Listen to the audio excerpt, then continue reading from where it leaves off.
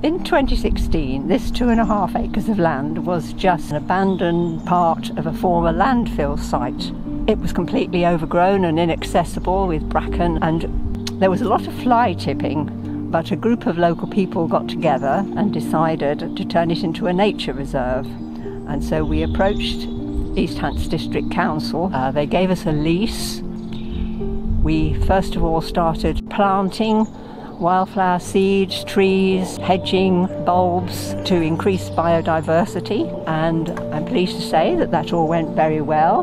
And since then we've had lots of projects that have involved local people, and now we're also trying to encourage a lot of younger visitors by putting in nature trails with rubbing posts and wildlife animal carvings, and hopefully we'll grow up wanting to learn about wildlife and care about the place.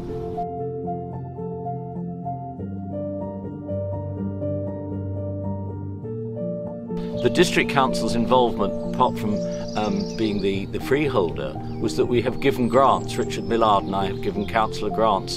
So when Angela and her team, her husband and the rest of the trustees came up with this incredible idea to turn this literal wasteland into something that was going to benefit the community. So we have tree planting, there are notice boards and information boards, as you will see, all over the nature reserve, which is about 300 yards long, 400 yards long, something like that. So it's almost like a linear park. The fruition, the change in 6 or 7 years is tremendous, and I just compliment them. It is so enjoyed by local residents and by children. It appeals to all ages.